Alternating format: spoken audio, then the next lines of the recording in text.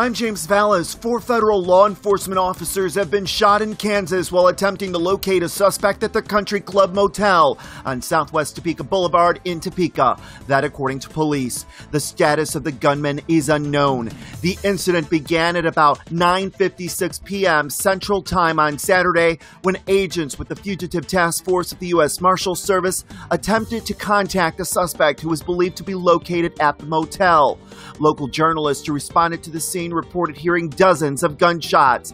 As the exchange of gunfire continued, a fire broke out at the motel that caused heavy smoke in the area before the fire intensified at around midnight, destroying large parts of the building before the blaze was brought under control. Topeka police confirmed that a total of 4 federal law enforcement officers were shot and injured, including 2 U.S. Marshals and an agent with the Federal Bureau of Investigation. They all suffered non-life-threatening injuries and were taken to area hospitals. It remained unclear on early Sunday whether the suspect had managed to escape or whether he was killed in the fire. Police did not immediately identify the suspect, though federal agents in the area have been searching for a suspect who is wanted in multiple armed robberies.